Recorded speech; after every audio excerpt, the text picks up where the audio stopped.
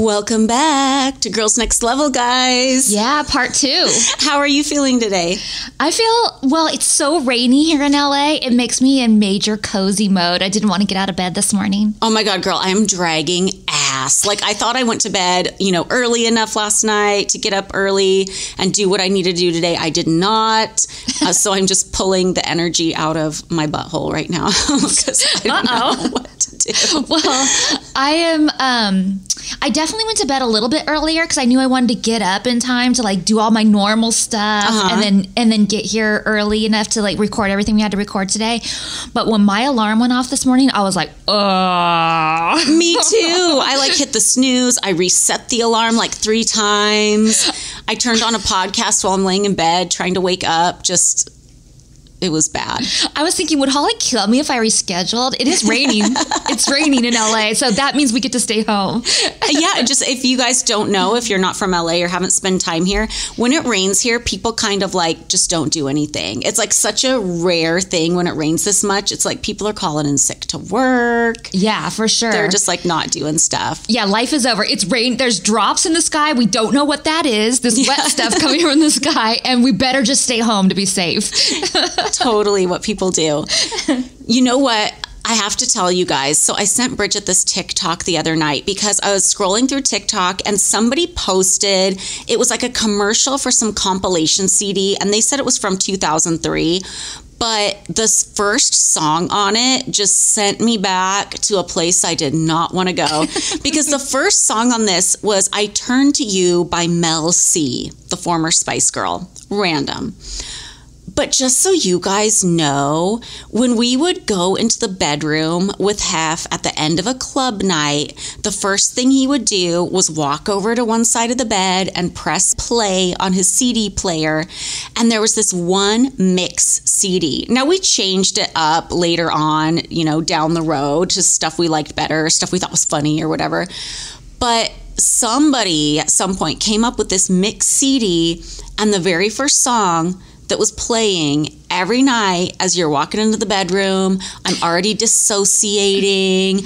I'm turning on the bathtub. But anyways, so it was always Mel C, I Turn to You was playing. And I just think that's so funny because I don't know if anybody out there has it in their head what they think Hugh Hefner listened to in the bedroom, but I don't think anyone would guess Mel C, Spice Girl. You know what? I'm not sure that anyone necessarily, or maybe we talked about it when we talked about in the bedroom, but I don't know that anyone ever thought about music playing maybe because we talk about the pornos playing. Mm-hmm. So they may not have thought that there was music playing, but the pornos were on mute or really, really low. And the room was blasting with really loud music.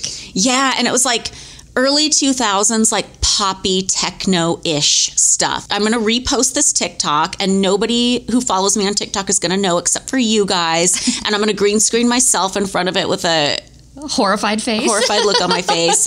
And you guys can just know what I'm talking about. Because I saw that and I was sent back to a place I did not want to go. Well, our last episode ended with, I think, Audra getting into the bunny suits and taking the photo for Operation Playmate.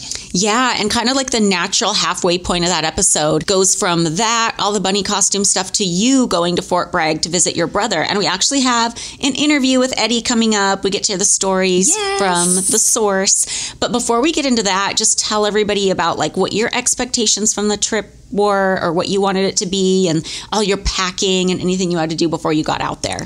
Well, I knew it was going to be super quick. And like I've mentioned before, I was super excited to take the care package directly to my brother and see where he was at. And it had been a long time since I'd seen him too. And my sister was with me, so we were excited about that. But I also was picking up my dog on the way back. So there was a lot to pack for and a lot to bring and a lot to think about, all really pushed into this short amount of time. Plus, I think this is the first time I'm really traveling with the show kind of, other than I know we did Vegas, but this is different. This is all eyes are on you. Yeah. You're holding all the pressure. Yeah. And all by myself. And I think I also mentioned already too that Kevin, our executive producer, didn't put a lot of thought into this whole trip. It was sort of he didn't even want to film any of it. And then he thought, I think he filmed it more because of getting the dog. Yeah. And he wanted to document that.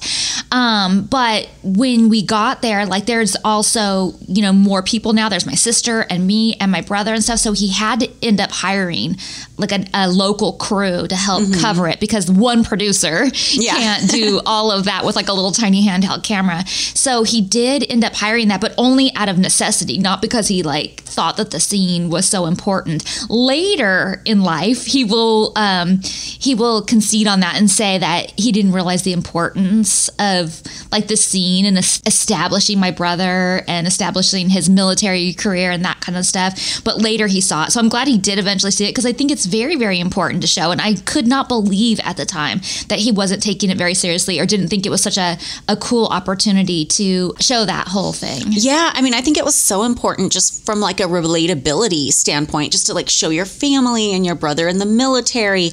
It's also kind of cool because it's like the opposite of what you'd expect when you're watching like a Playboy Mansion show. And that's always fun to see opposites. It's fun to see a contrast. And I think it was so important as far as like fans embracing the show to show your family and like the family side. And I don't think the show would have succeeded without that element. Yeah, well, and how normal, and not that being in the Army is normal, but how normal my family is too. You know what I mean? Like we might be at this crazy mansion and having this crazy lifestyle and stuff, but the rest of my family is normal. And I think being in the military is very honorable. And I thought it was just so weird that he didn't want to, you know, film it. So I'm glad it all worked out. But the first scene is me packing. And your honky tonk music is back. That's what I was going to say. The banjo music. Why? It's so weird. I mean, I am from Northern California, but... Yeah, I think that was their thing, is like Bridget's like the small town country girl. But I don't think that's your music. You needed like a 60s bubble pop, I think. Yeah, like I didn't even know what my music should have been, but I was like, banjo, like Deliverance style music. Like, Gizmo is hilarious. Oh. Just her look, I want to call it her reaction shot, even though she's probably not reacting to anything, but it looks like she is. It's a reminder that I didn't have Wednesday yet, but they added her in the editing, and I think it's important to note that here to show how tricky the editors can be. Like you would never know that the dog wasn't already there. Yeah, the juicy dog bag is back. And it's annoying because I feel like it looks like I got this brand new like puppy that barely opens its eyes yet, and I'm leaving it. Yeah, exactly. And I feel like that's so rude. I was like, well, I would never leave that little puppy. It would either come with me or I wouldn't be going right now. Like, I'd be like, I can't. I have a newborn at home. But, and it's also why I'm in the limo and I'm like, I'm going to miss Gizmo so much, and saying that over and over again. But I never mention Wednesday. I'm not going to miss the brand new puppy I just got. Yeah. Because I don't have her yet. They should have had you do a voiceover. I'm surprised they didn't think of that. I think they just... I don't know. Either he didn't think it through or he just thought it's funny to show that I only care about Gizmo. I got this new puppy, but I only care about Gizmo.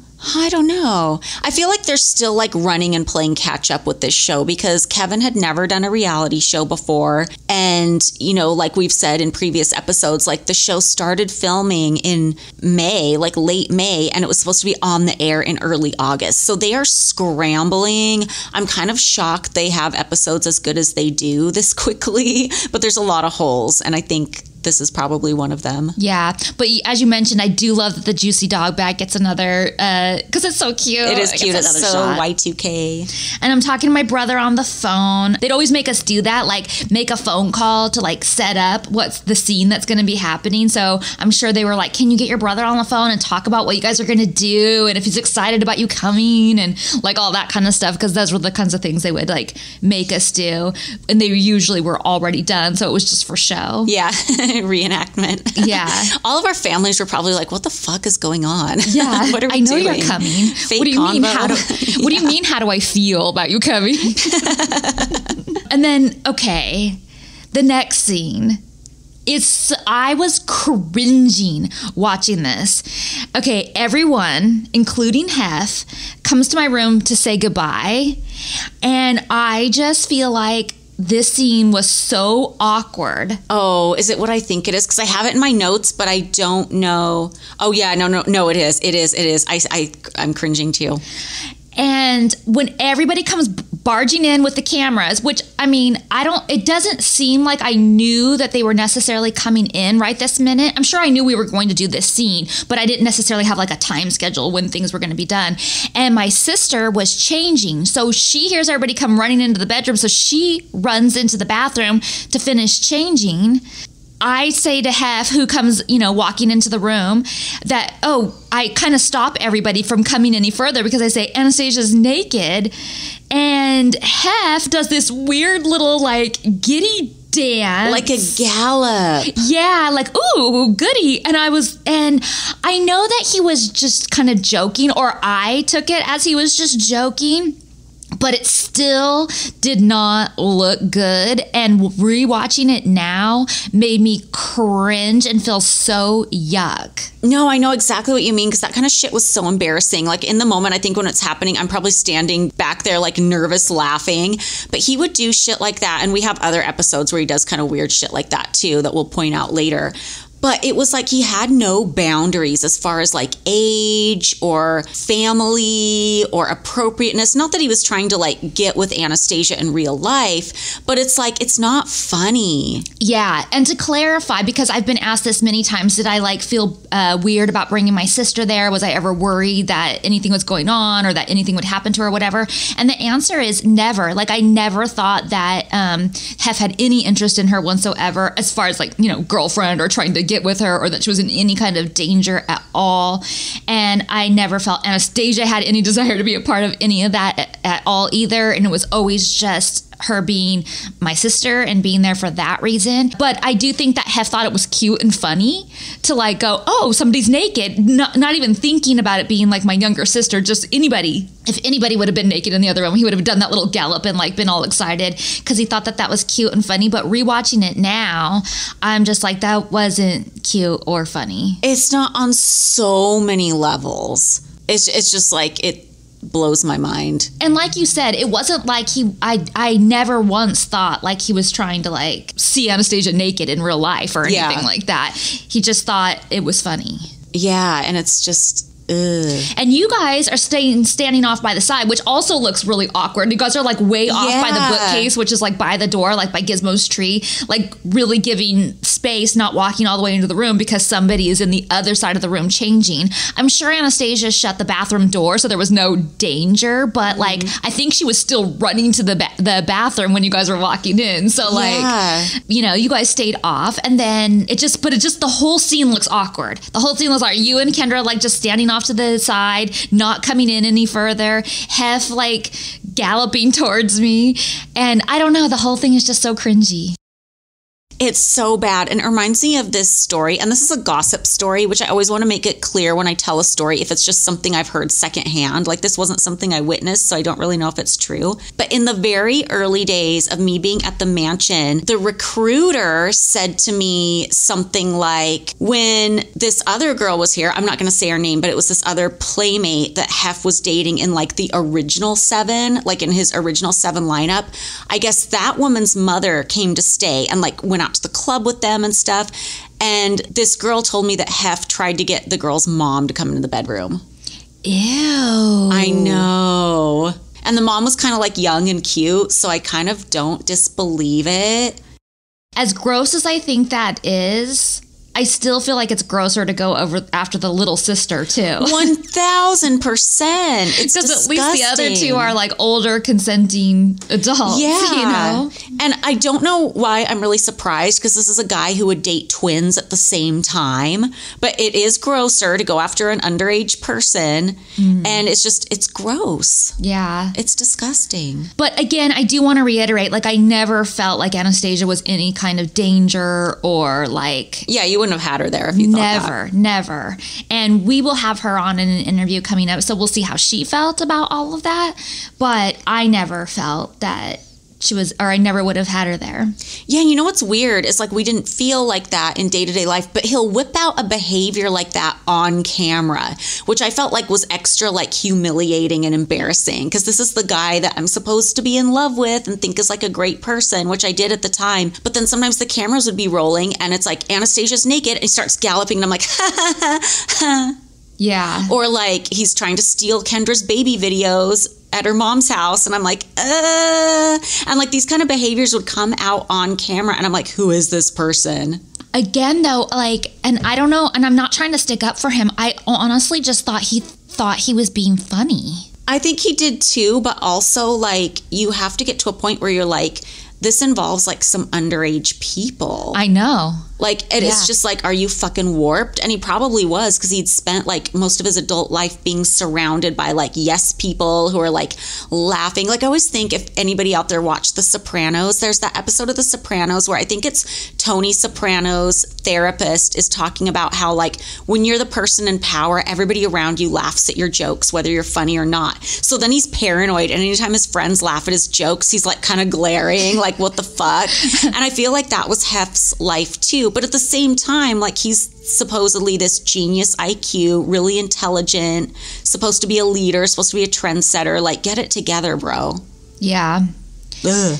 So then we have this sad, sappy scene where I'm saying goodbye as if I'm leaving for months. I know. I'm like, I'm not even going to miss buffet dinner, okay?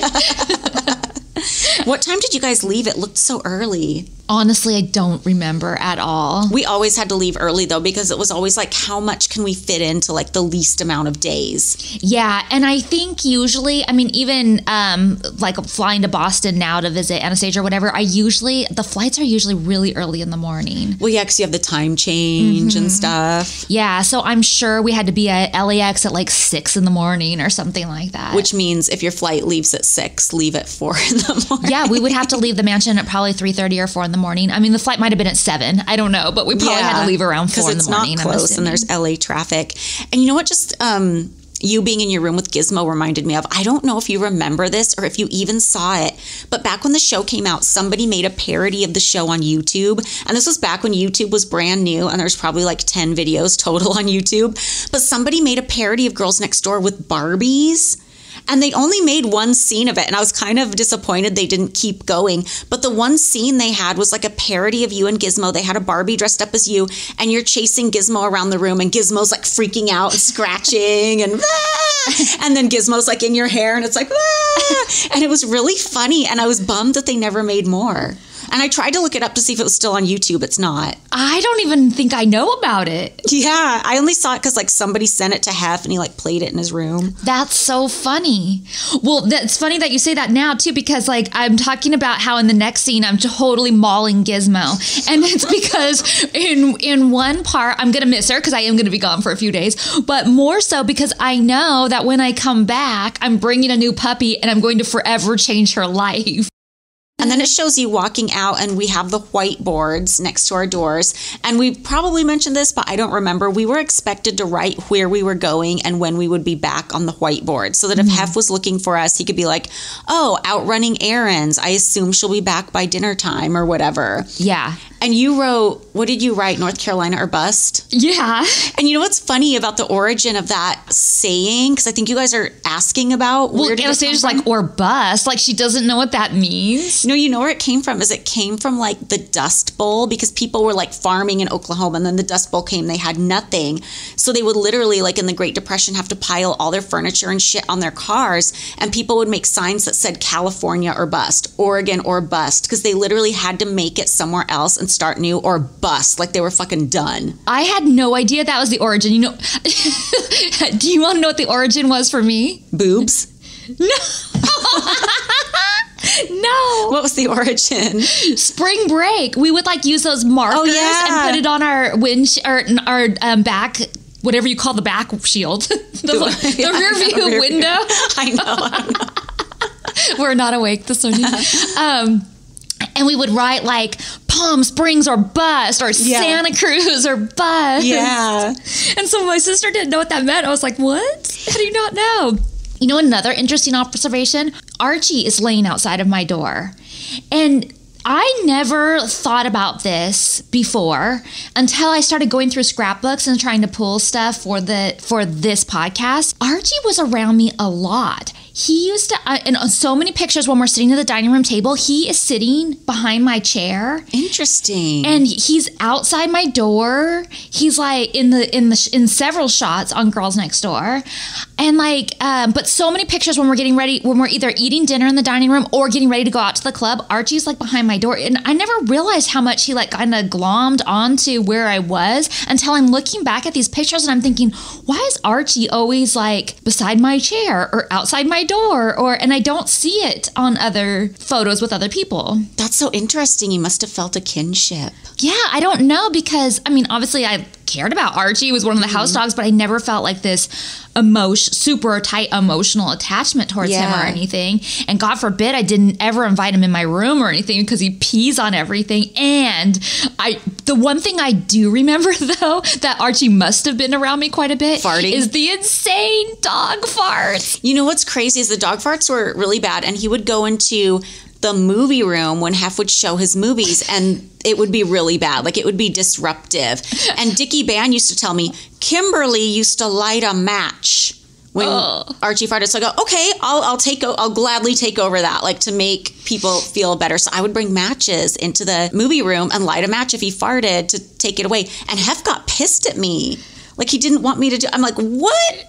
You just want your guests to sit here in the foul stench? Oh, it was so bad. He was like the worst offender of farts. Do you want to hear another gross story? Sorry if any of you guys are like trying to eat.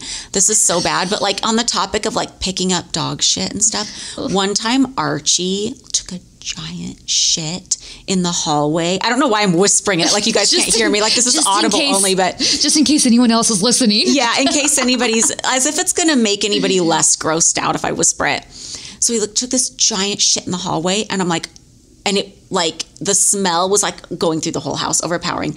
I had to take an empty shoebox to scoop this up with the shoebox lid because it was so much, and I had to hold my breath. I was like dying of oxygen deprivation because I was gagging. And then I like threw it in the outdoor garbage. It was the most intense. Like, I think one of the reasons that I've never adopted a big dog since then is I'm like, what if they have an accident like that? It happens. You had to pull out like the whole hazmat suit. I know, it was a lot. But don't say I didn't ever pick up dog shit, you guys, because it happened frequently.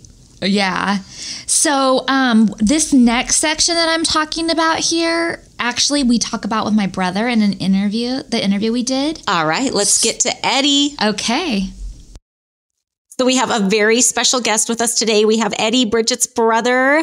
And Bridget, you've told me a little bit about some of the stories Eddie has. So I'm going to let you take it away with this interview. I'm so excited to hear the stories firsthand. And I know everybody else is too. Yay. Eddie, thanks so much for doing this today. So I'm going to take you back to the first time that you were on the show. We decided that I would take your care package directly to you because you were stateside in Fort Bragg. Tell everybody what you were doing at Fort Bragg. I had just gotten to Fort Bragg. I was stationed to the 82nd Airborne Division, and I had just gotten there a few months prior to that. I was at Fort Benning in January 2005, going through paratrooper training, airborne training, infantry training, and then got to Fort Bragg probably about April of 2005. And at this point, you had already done, in my my notes for the episode, I have that you had already done 2 tours in Iraq and 1 in Afghanistan, right? Yeah, I had just come off of a year in Iraq before going to training. So all of 2004, I was deployed. And then I was in my re-enlistment window, so I reclassed to infantry and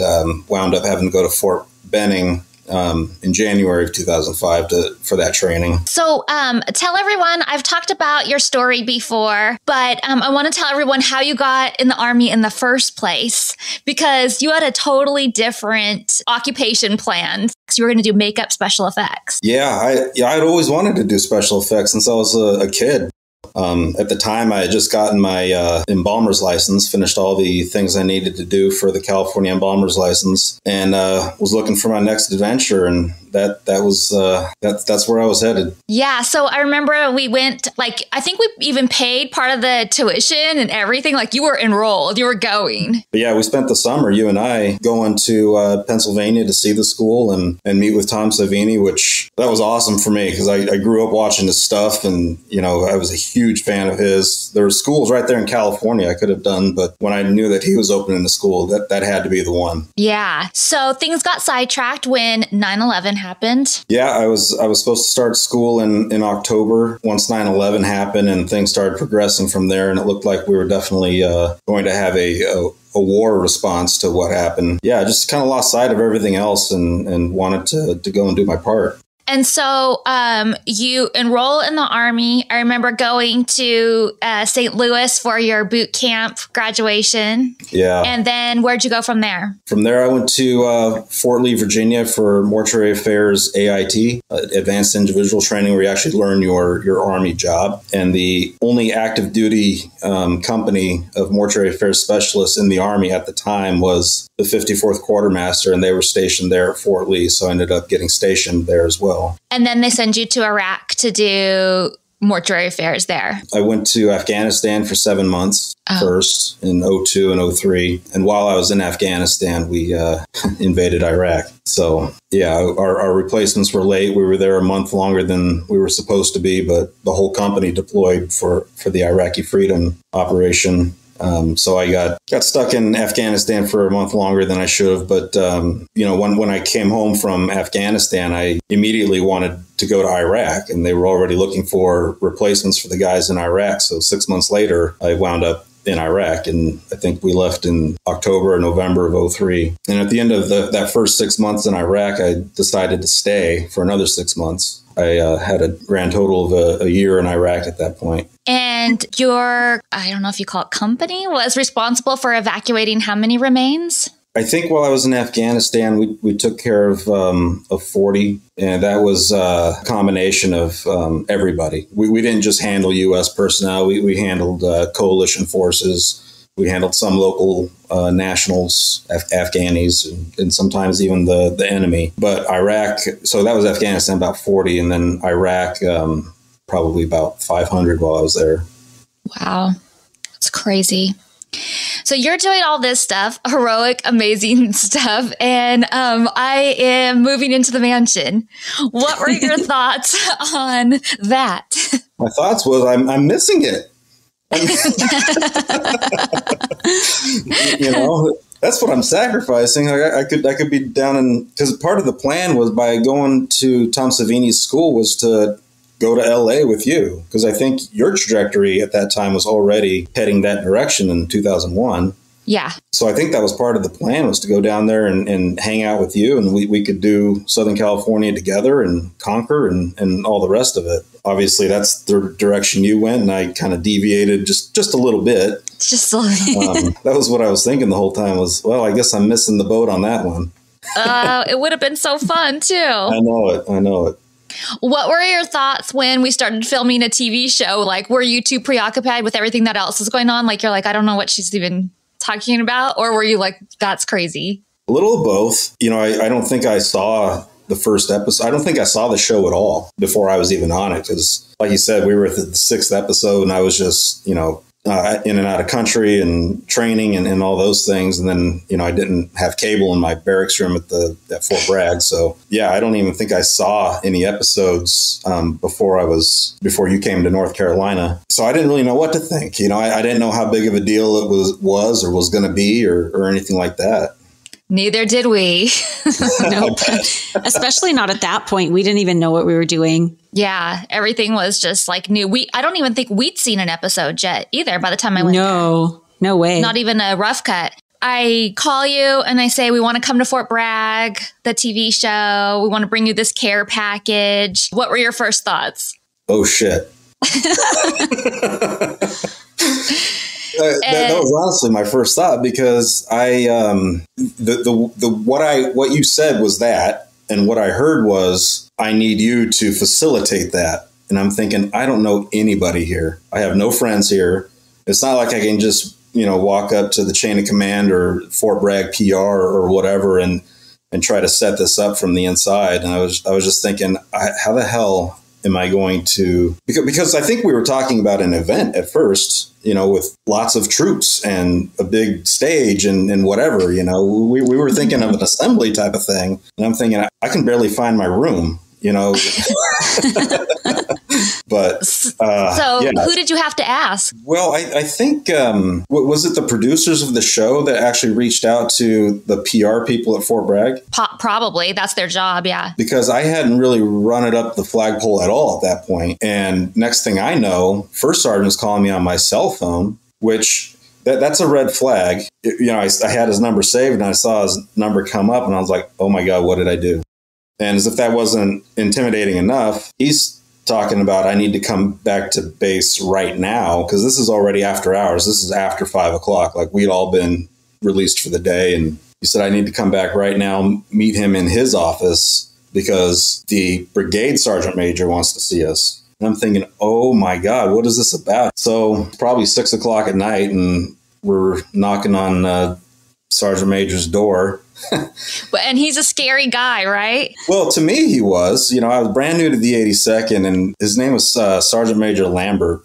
We called him Sergeant Major Debo, based on a character of the Friday movies. I forget. I think it's Terry Crews that plays him. Just huge, muscular dude. But, Sergeant Majors being Sergeant Majors, all they're concerned about are standards. And if you're not meeting the standard, which you're never meeting the standard, but you don't want a Sergeant Major to correct you. And you sure as hell don't want to be standing in his office. And, there I was. I had no idea what the hell was going on, why I was there or anything. We're standing in front of his desk, just like in the movies, hands behind our back, parade rest. And he's sitting behind his desk and barking at us. Basically, he said, the 82nd Airborne will not be associated with Playboy.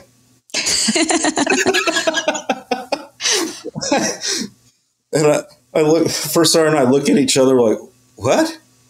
And I'm like, oh, I see where this is going. He goes, yeah, what? And the conversation kind of went hazy from there. But basically he was saying we are not bringing Playboy and TV crews onto Fort Bragg for a impromptu session with a Playboy bunny or whatever, Oh, okay. Roger that. And that was the definitive word.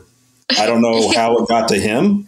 I don't know why he felt he had to drag us into the office to tell us that. But yeah, so I was a little relieved that that's all it was. I was also relieved that kind of took care of itself. I didn't have to, figure that out. So yeah, we definitely had to come up with a plan B for you.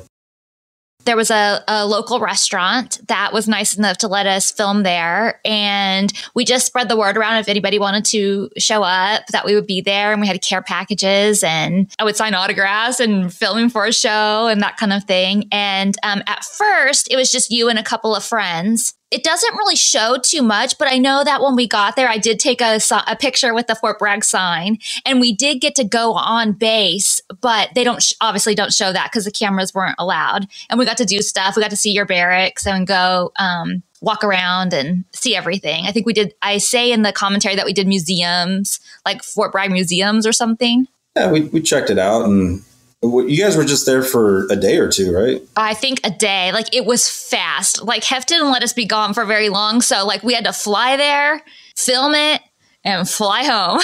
Get in and get out. Yeah. So, I think the total was like 3 days, but one day was flying there, one day was being there, and one day was flying home.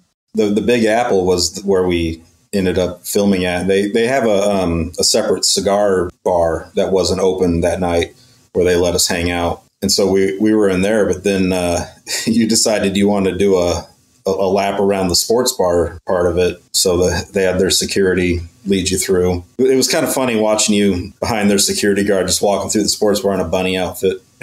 Nobody had any idea what the hell was going on. With a camera crew in tow. Yeah. But you know what? They don't show any of that. And they don't show like all the people that did finally show up. They only just show that like small gathering of like you and like two friends and me and you teaching me to salute, which I still can't do, right? Yeah, we're past that. Yeah. And then in my interview, it shows me still trying to do the salute and I can tell I'm doing it all wrong because I'm like this. It's like this, I think. Yeah. I don't know. Either you're a bad soldier or I'm a bad teacher. I'm not sure which. Oh, and the other thing, and I would not have remembered this except for I say it in commentary. The day we arrive just happens to be the day of the London bombing. And I don't know exactly the details of which London bombing that was, but I say it in commentary. I was like, oh, and then security was extra tight when we got there because it was the morning of the London bombing. Wow. Yeah, I'm out of the loop on that one. Yeah. It's crazy how many like bombings and tragedies and things just happen on a regular basis. Cause you said London bombing and I'm sure it was a huge deal then, but I'm like thinking like there's like a million. It's crazy. I know. It's like I can't even think of which one that was. And I'm sure it was huge at the time. Yeah, you lose track of these things. You know, there's, like Holly said, just so many of them. You know, here we are, 15 years later, and it's just, so much has happened since then. Yeah. So it was, like we said, it was quick. What was filming like for you? Were you a natural at it? Were you self-conscious? Were you like, this is weird? I'm definitely not a natural at it. It was weird. What was weird about it, I think initially was when we were all sitting around at the table talking, Army guys can only discuss Army things sometimes. And so we kept telling the producer, you can't use that. Can't use that. Oh, I do remember that. Confidential information. Well, I think we were just talking shit. I don't think it was anything top secret. So I did not remember this, but when I was talking to you the other day on the phone, and this is kind of what inspired us to be like, no, Eddie has to come on and tell the story himself. You told me that this episode actually aired in September, but not just in September. It actually aired on September 11th, which is crazy. It is. You know, the other part of that coin was we were in New Orleans at the time. And tell everybody why you were in New Orleans. Hurricane Katrina had just come through in August. Labor Day weekend, we got recalled from our weekend passes to deploy to New Orleans. Shit was hitting the fan there, and they needed security elements, basically, to stop the looting. So they evacuated the French Quarter, and they needed you guys to come and like make sure it stayed evacuated, right? Well, they evacuated the whole city. There was 2 battalions from the 82nd, and I think there was a unit from the 1st Cav, lots of National Guard. Our job was to patrol different sectors of the city, and we had the area just north of the French Quarter, and that was a trip. That was a trip because you see a major American city just completely evacuated and void of any power, life, of anything going on. Everything's just stopped. It was so extreme. Like we went there a little over 2 years later, and it felt like we had come like the next day. Like it was still, there were still neighborhoods wiped out and everybody was still kind of reeling from the whole thing. And you know what's crazy about New Orleans too, being, like you said, kind of lifeless, like everybody being evacuated and everything, like that city is so full of life. I mean, I know every city is, but especially New Orleans, like it has a vibe to it. It has like a more than just a people energy. Like it has a spiritual energy there. Like there's just so much there. So I can't even imagine what it would have felt like to be there without anybody there. It's just kind of eerie, I feel like. Well, the only thing left was spiritual. Because you have a ghost story. Ooh, tell us. Yeah, well, it might be a ghost story. It certainly was at the time. We were on a night patrol, and we were outside of a building that was either horribly damaged or was under construction when the hurricane came through. I think it was under construction. Whatever the case was, it was kind of, the windows weren't in, dilapidated, and we heard people inside the building. And, part of our job was to make sure that there were no people inside the buildings. So we carried our rifles, and we had 1 magazine of ammunition because, these are American citizens. We're not going down there for combat, but we do have the right to protect ourselves because there were armed people walking around. So we were getting ready to go in the building, my squad leader and I, and we put magazines in our rifles just to be safe, took out our flashlights and went in, and we're following the voices upstairs. And as soon as we got upstairs, the voices stopped and we cleared the entire building and there was no one there. Whoa. Ooh, that's creepy. Gives me chills. Yeah. Especially just picturing the atmosphere and everything. Oh, yeah. To tell the story is one thing, but to be there and just in that complete desolation was, we didn't think much of it at the time, but looking back, it was like, wow, what was that? Right. It's insane. Okay, so you're in New Orleans, and you guys are like sleeping in like a parking garage, right? Yeah, well, we thought when we got there, this wasn't going to be too bad because you guys are staying at the Marine Reserve Barracks in the city, and we get there, and what they meant was we're staying in the parking garage of the Marine Reserve Barracks. And oh my God. big, like 6-story parking garage. And of course, we're on like level 4. So we're hauling all of our shit up the ramp. And even people that live in New Orleans will tell you that particular August and September was unbearably hot. It was so hot and just incredibly humid. I mean, you couldn't walk 5 steps without just dripping with, your clothes just being soaked. Yeah, we were in the parking garage sleeping. We didn't have cots or anything. We were just laying on the concrete in the parking stalls. But you had access to the rec room. Somehow, yeah, there was an MWR room. And for some reason, I don't know if the whole parking garage had power, but this room did. Again, nothing had power. I don't know how there was power in this place, but there was a TV in there. It actually worked. And so I think it was the first night. Well, it couldn't have been the first night we were there. Whenever it was, we were in there, flipping through the channels and trying to find something to watch. And I don't know if somebody knew that the show was going to be on or if somebody was just said, hey, let's check this out. My memory is that it was completely coincidence that we landed on the E channel at that specific time. And they were, teasing the show and the promos before it saying that they were at Fort Bragg and whatever. And everybody's like, oh, let's check it out. And I'm in the back, just kind of shrinking, sliding down the wall. Like, oh my God, where's the exit? Yeah. The second I came on, people just turned and looked at me like, oh, and I'm like, oh no. Oh my God. That is so random. That's hilarious. A little embarrassing. It's so weird. Me, I wasn't embarrassed about being on the show, but just, that moment was just like, oh God. So that's fun. So then I wasn't going to have you on until like you actually come to the mansion, but then we were looking at it and I'm like, wait, that's not until like season 4. So we're like, no, we have to have Eddie come on now because we're not going to get to season 4 forever. But when we do get to that episode, we definitely want to have you come back on and like talk about like what happened between that point and what it was like going to the mansion and all of that good stuff. So we'll get back to everything. But just to give everybody just like a little kind of cap on what you've done since then. How long were you in the Army total? Total of 8 years. And then how many tours did you do total? 5. And then you came back and you were living in San Francisco doing mortuary affairs for a while. Yeah, when got back to San Francisco, got my old job back, embalming and funeral directing and those things. And then you got married in Virginia City. So you I have the 3 M's. You got married, moved to Michigan, and are a mortician. That's it. That's it. Right now, after I moved to Michigan, and I worked a couple years at a funeral home, but now I own my own mortuary trade services company. Have a contract with the medical examiner for our couple counties. Do trade embalming for funeral homes in the area and help with transportation and things like that. So doing pretty well. Awesome. Yeah. And you have, tell everyone what it's called and the Instagram account in case they want to follow, because you post interesting things about the funeral business every once in a while.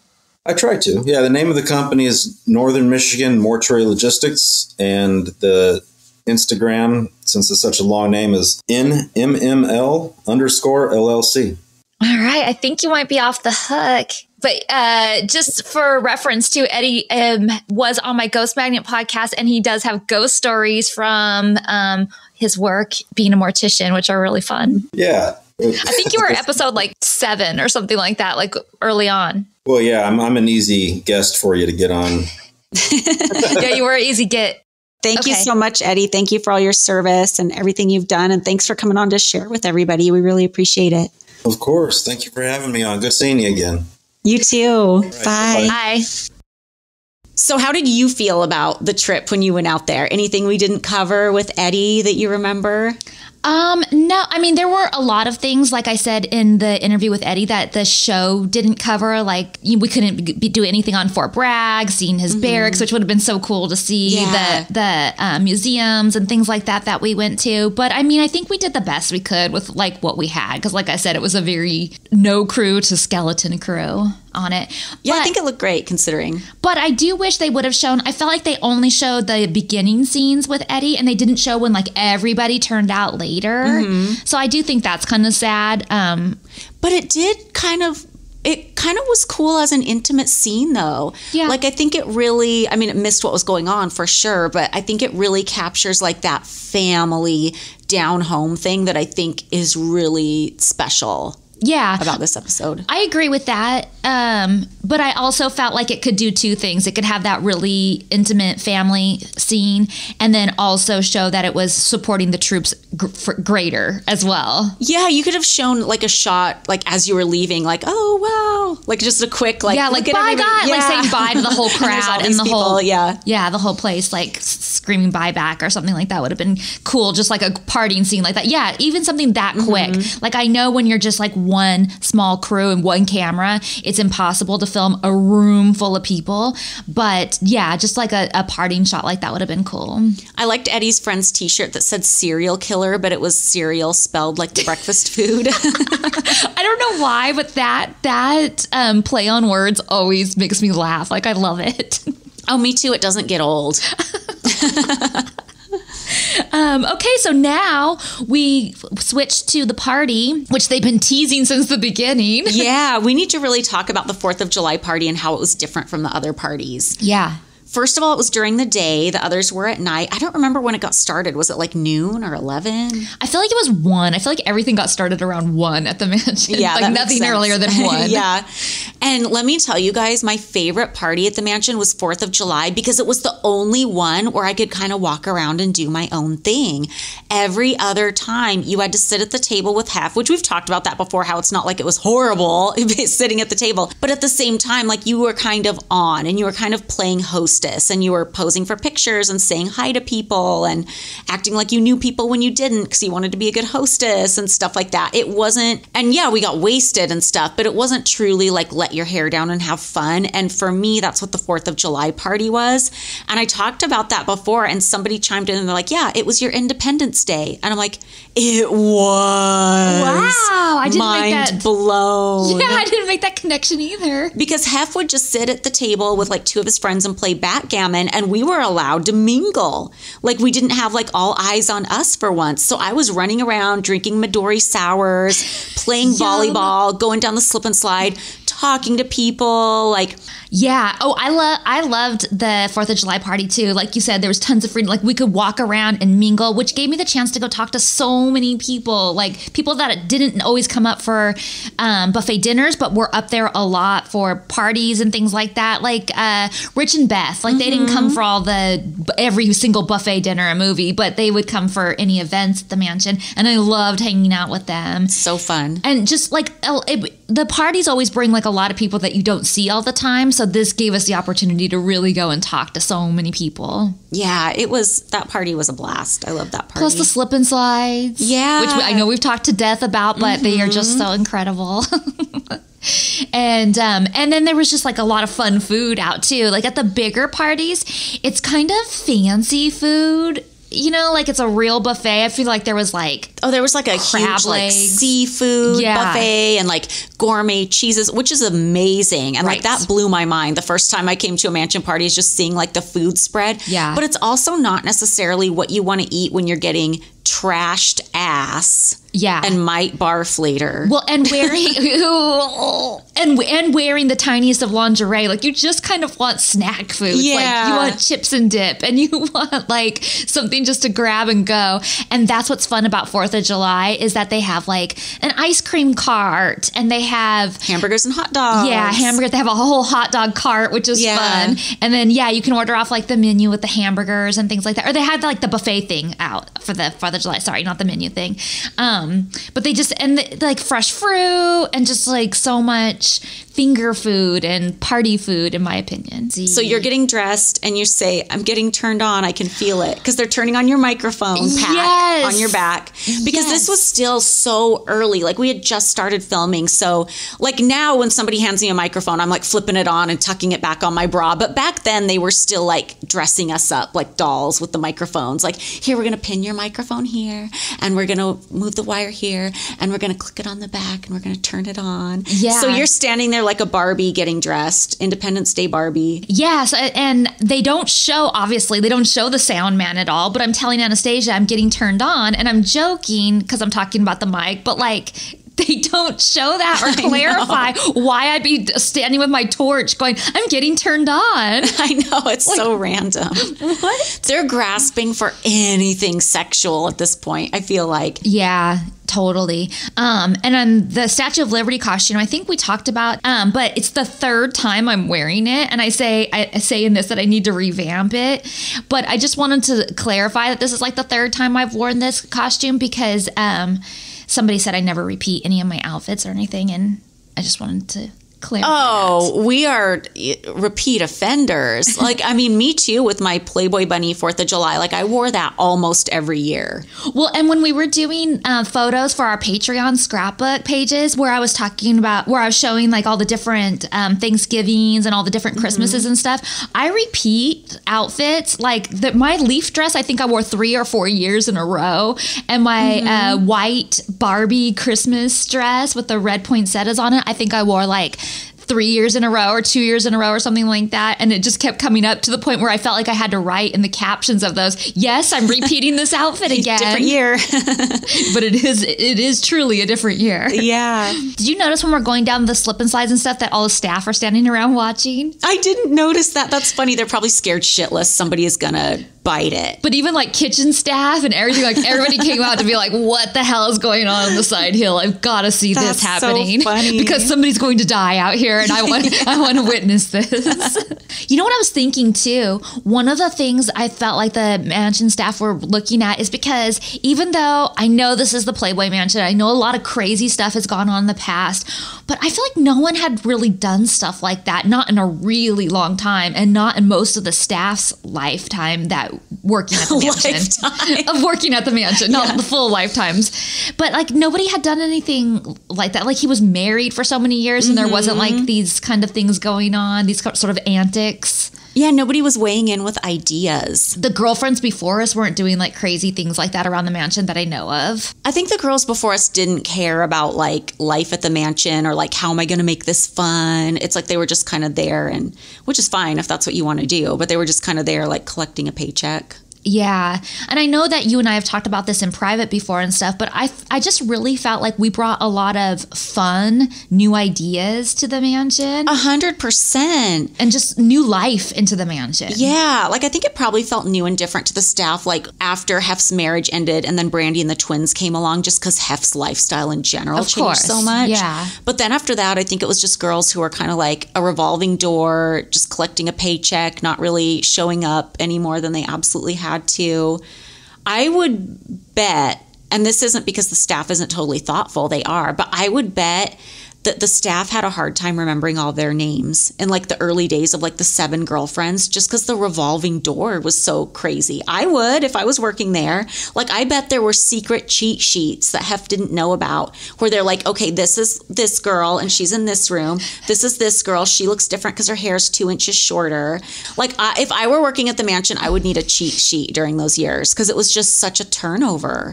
Yeah. Well, and just to clarify, I'm not suggesting that they didn't do fun things or that the parties still weren't cool or anything like that. I'm just saying that we brought a lot of our own unique ideas to the mansion, which I didn't see prior to. Even though I was like looking in kind of, I never saw that kind of stuff going on before us. Yeah, no, I never heard of any like traditions anybody started. Like the only thing was like Brandy had the cookie night and that was it.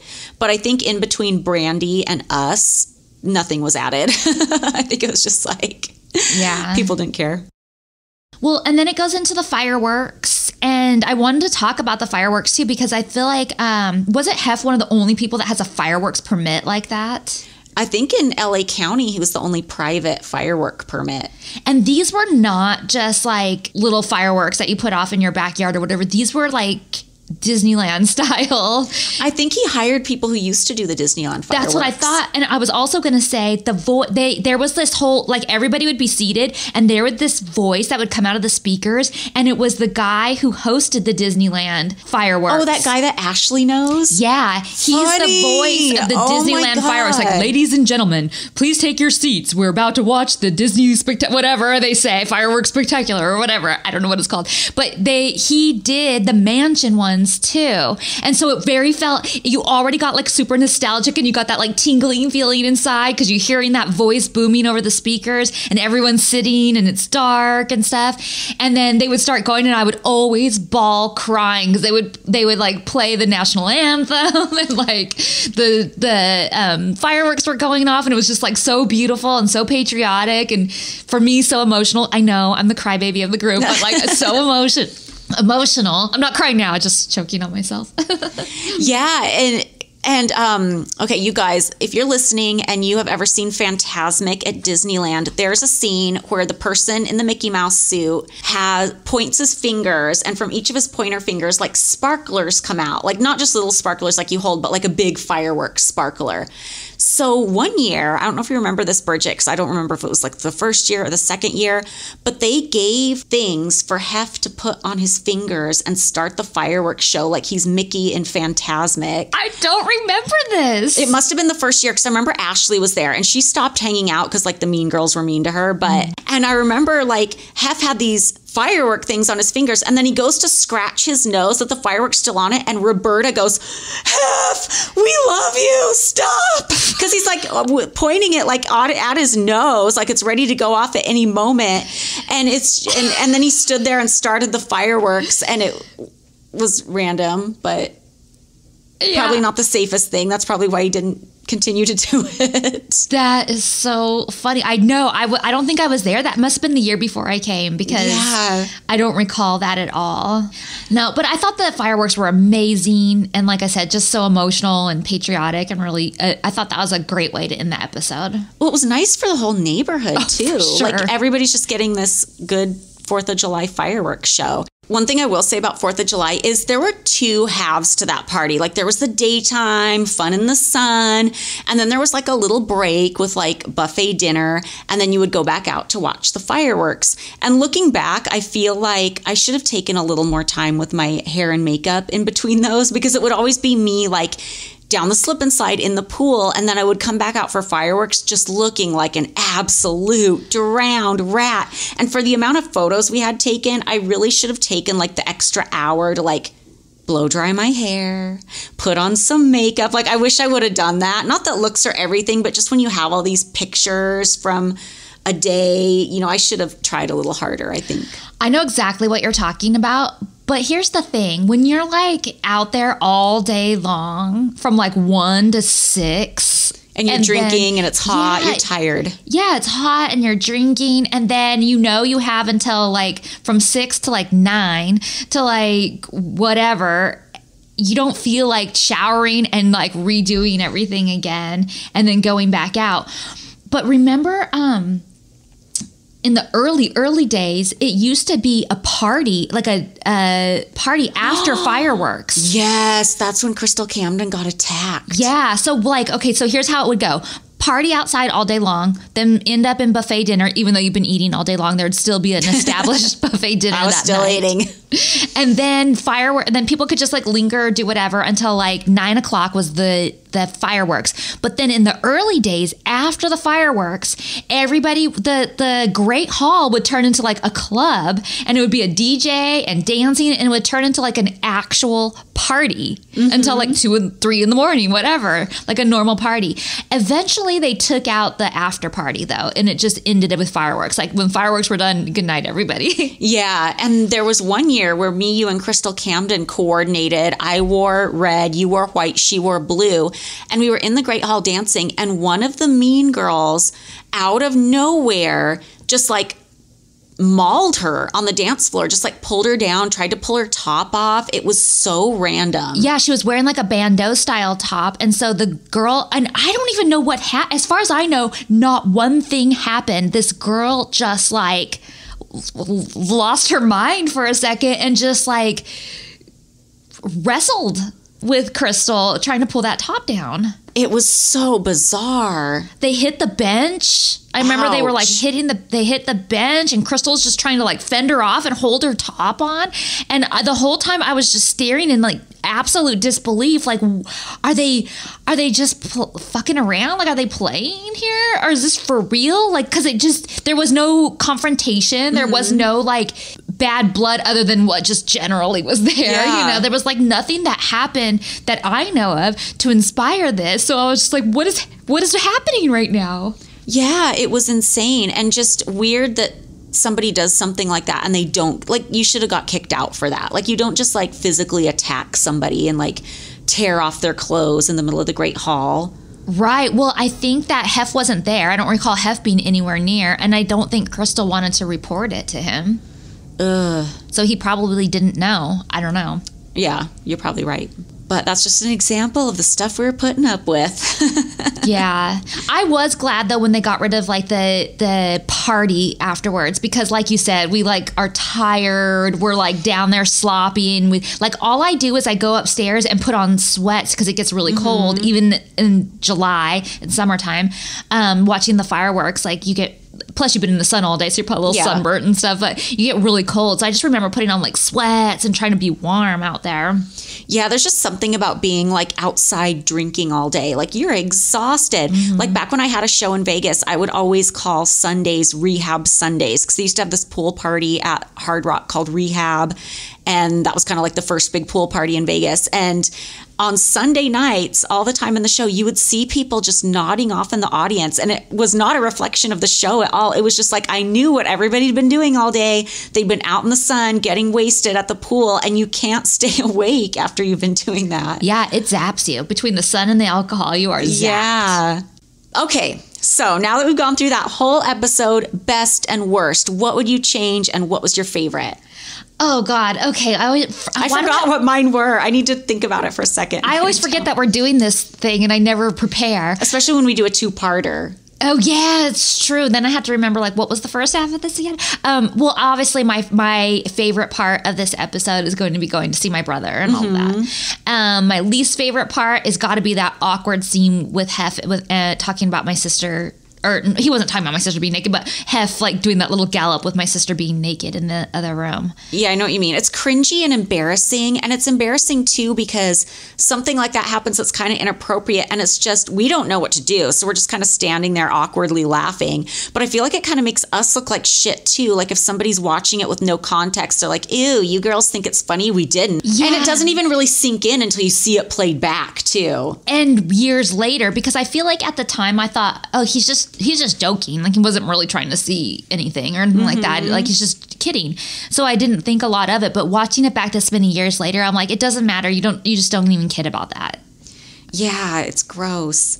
I mean, I can think of more best and worst in this one too. Like, just even the body shaming with the Audra scene is one of the worst things. Because it's just, it was out of spite for the bag thing. It was deliberately put in there to make her look bad. Just knowing where it's coming from too is extra bad. Yeah. I think I agree with everything you said, but just to add extra stuff, I think my personal best and worst is my worst. Like, if I could change anything, it's like, give me credit for doing Operation Playmate. Like, I don't know why they made a point of like making it look like that's not something I do. And that's not like a responsibility of mine. Well, then you might have a personality, Holly. I know. I mean, what would we do with that? And I think my favorite thing overall was the fact that we were all getting along really well. Like, even Kendra in her interviews is like being careful, like to say nice things and not offend anybody. And I mean, they pit me and Kendra against each other a little bit because they try to make it look like I'm really annoyed that she won't wear the bunny costume when in reality I don't give a shit. But that's a joke that everybody was in on. Yeah. I mean, I call it a joke. Mind it. Yeah. But whatever you want to call it. Like, Kendra knew that she wasn't going to wear it. Yeah. You knew she wasn't going to wear it. I knew she wasn't going to wear it. Audra and Jillian, who were the replacements, or one of them was a replacement, Jillian, I guess, knew Kendra wasn't going to wear it. That's the reason she's there and ready. So we all knew. We were all in on that setup scene. Yeah, and I think this is a good example of an episode where, like, we haven't been turned in on each other yet. I mean, things will change down the road, but at this point in time, everybody's getting along. Yeah. I think we really detailed that episode well. I think so. I'm like patting ourselves on the back. Like, no, we did get on that one. So we will have a fun episode for you guys next week. And also be sure and get your ticket for our live podcast with Moment. That's going to be on February 9th. It's 6 p.m. Pacific time. And we're going to be going over all the blind items, all the urban legends, all the rumors about the Playboy world. Plus, we'll have a little after party with a live Q&A after if you want to be part of that as well. Yeah, and if you are on our Patreon, you can send us questions too and things like that. If we will take a look at those and see if there's anything we can answer on the moment. Yes, so we will see you guys next week. Bye, guys.